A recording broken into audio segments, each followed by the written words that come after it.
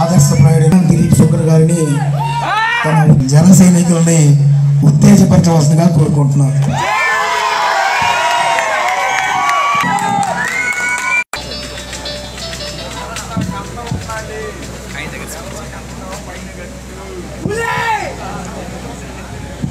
కండువ భుజం మీద ఉన్నప్పుడు కొంచెం బాధ్యతగా మాడాలి కాబట్టి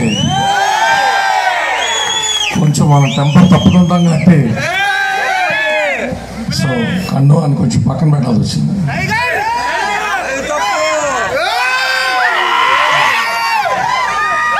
మొన్న పశ్చిమ గోదావరి జిల్లా భీమవరంలో 500 మంది వచ్చిన ర్యాలీ చేస్తే వైఎస్ఆర్సీపీకి సంబంధించినటువంటి సోషల్ మీడియా పెయిడ్ ఆర్టిస్టులు సొంత జిల్లాలో చూపించడం కాదు కడప జిల్లాలో చూపించాలి అన్నారు.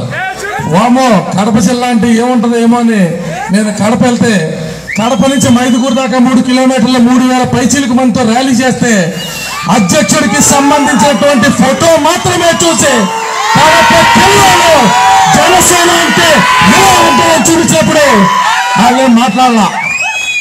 సరే అయిపోయింది కదా అంటే మళ్ళీ ట్రోలింగ్ పేజెస్ చెప్తామంటే 3000 మందితో ఏముంది పట్టుమని 10,000 మంది లేరు ఇదో సభ అని అడిగితే మిత్రులందరూ కూడా ప్రకాశం జిల్లా ఇన్వైట్ చేస్తే ఏంది కారణం అన్నా ఎందుకు పిలుస్తున్నారు ప్రకాశం జిల్లా పద్దాక అంటే ఇక్కడ బలమైన నాయకులు కూడా ఉన్నారు కదా అంటే ఏమో ఉన్నా పోలీసు వాళ్ళు ఉత్తుపునే మమ్మల్ని తీసుకెళ్ళి ఒక రోజు మొత్తం కూర్చోబడుతున్నారన్నా మన పార్టీ పేరు చెప్తే మీలో పార్టీ అంటారన్నా ఓసారి వచ్చిపోయింది అంటే ఎక్కడ చూస్తే మరి నిర్వాహకుల యొక్క ప్రతిభ కందుకూరు బాబు గారి యొక్క నిస్వార్థమైనటువంటి ప్రయత్నం నాకు తెలియదు. కానీ ఎంతమంది జన సైనికులు కలిసి వచ్చి 6 కిలోమీటర్లు 6,000 మందితో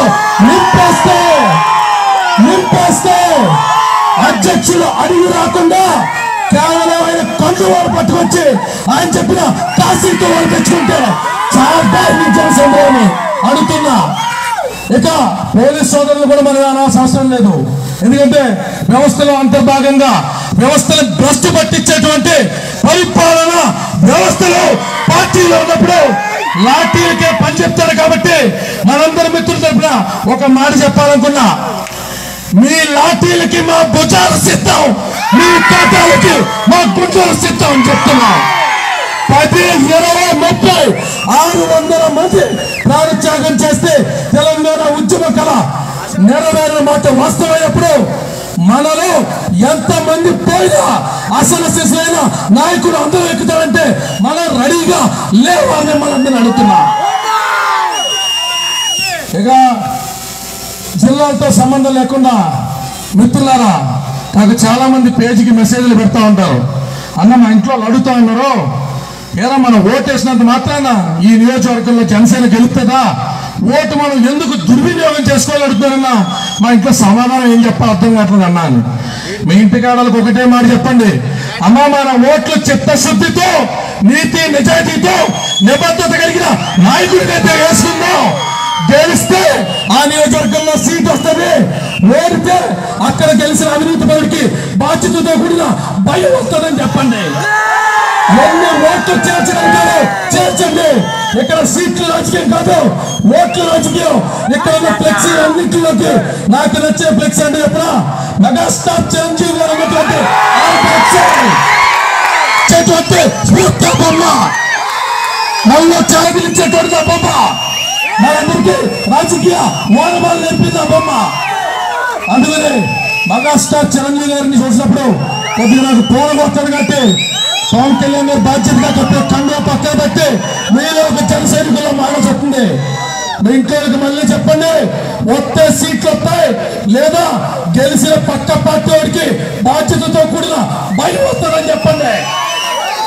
10,000 ఓట్ల మెజారిటీతో గెలిచేటువంటి అవినీతి పరండి 100 ఓట్ల మెజారిటీతో గెలిపిస్తే భయం ఉండదా? ఆ 5 సంవత్సరాల ఫుల్ టర్మ్ కూడా మన పట్ల బాధ్యత ఉండదని అడుగుతున్నా.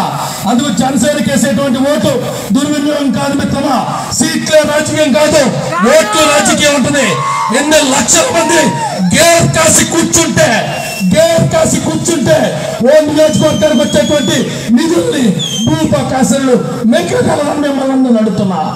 రాజకీయం అంటే పొద్దున్న లెగిస్తే మన 10 రూపాయలు వడ్డీ మనం తప్పం, మన అమ్మా నాన్నలు తాకట్లెట్టు మనం చదివించడం మనకు తప్పదు, కాలేజీ ఫీజు కట్టలేదని మనల్ని బయట నుంచోబెట్టడం మనకు తప్పదు.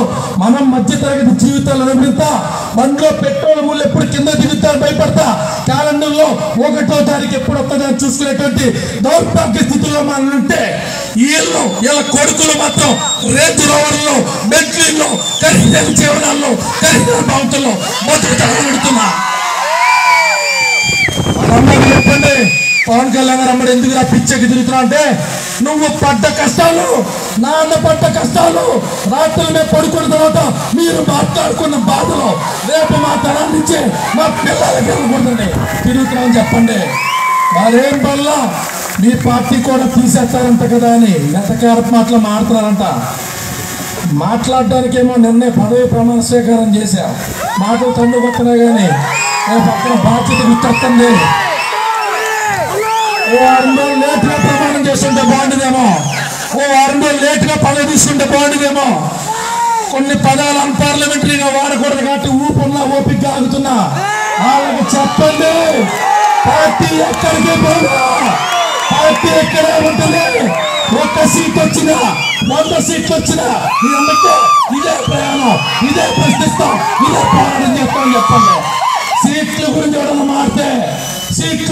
మారితే స్క్రీనింగ్ కమిటీ పెట్టి సీట్లు ఇచ్చేటువంటి కెపాసిటీ ఉన్నటువంటి ఏకైక పార్టీ, సామాన్యులు సైతం అందరూ ఎక్కచ్చగలిగే పార్టీ అని చెప్పండి.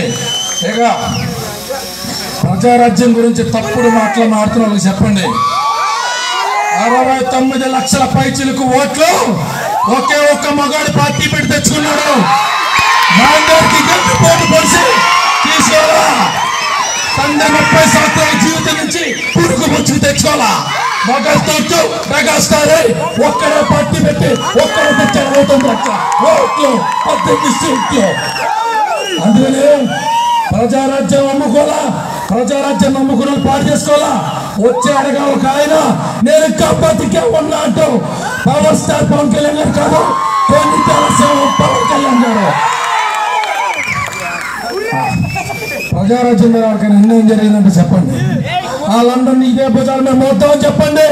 మాకు సీట్ కొత్త సార్, మీకేమైనా న్యాయం కావాలంటే జనసేన వేదిక వాళ్ళందరికీ చేస్తామని తెలియజేయండి. అవాకులు చవాకులు పేలేటువంటి మిత్రులు చెప్పండి, జనసేన ప్రబంధనం చూస్తారు.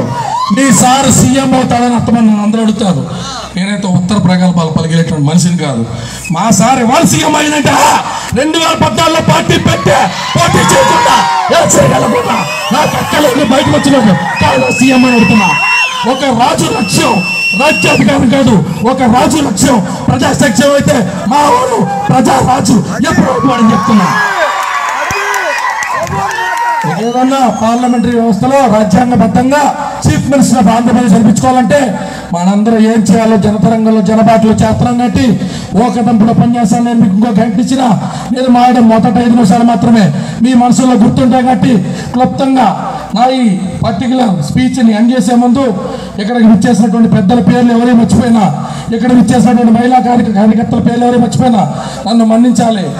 నాకు మీడియా డిబేట్లో స్పాంటేనియస్గా విషయాలు గుర్తుంటాయి కానీ పేర్లు గుర్తుండవు, అదేం దౌర్భాగ్యం అర్థం కాదు. నాకు ఒకటే పేరు గుర్తుంటుంది మెగాస్టార్ చిరంజీవి, రెండో పేరు గుర్తుంటుంది పవన్ కళ్యాణ్ గారు, మూడో పేరు గుర్తుంటుంది జనసేన. కాగా ఇక్కడికి విచ్చేసిన అవకాశం ఇచ్చినటువంటి పెద్దలకి, అలాగే ఫార్మర్ మినిస్టర్ మన రావేల కిషోర్ బాబు గారికి కూడా, ఆయన మొట్టమొదటిసారి మన పార్టీలోకి వస్తున్నప్పుడు చెప్పినటువంటి ఒక మాట నాకు బాగా గుర్తు. అప్పుడు కూడా ఆయన కాంశీరామ్ గారు ఉదాహరణ తీసి కాంశీరామ్ గారు చెప్పారంట, మీరు పార్టీ పెడుతున్నారు, ఇంత బలమైనటువంటి వేదికలు ఉన్నాయి, ఓడిపోవాలని గ్యారంటీ ఏంటంటే ఆయన చెప్పిందే మీరు రికార్డులు ఎత్తుక్కోవచ్చు.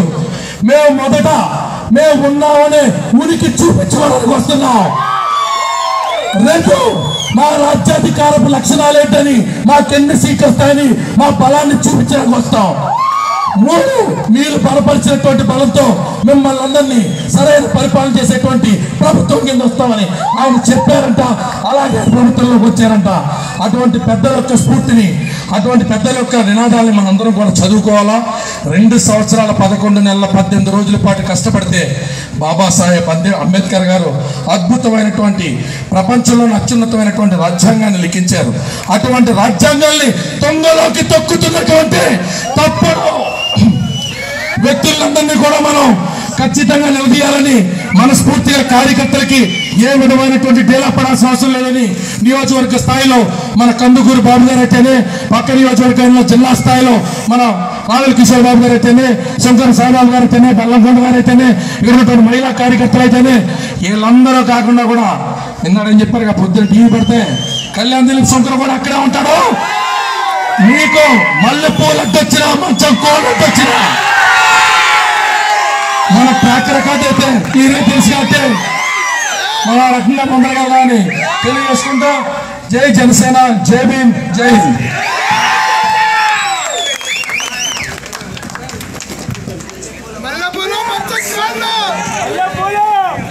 Please subscribe Mirror TV.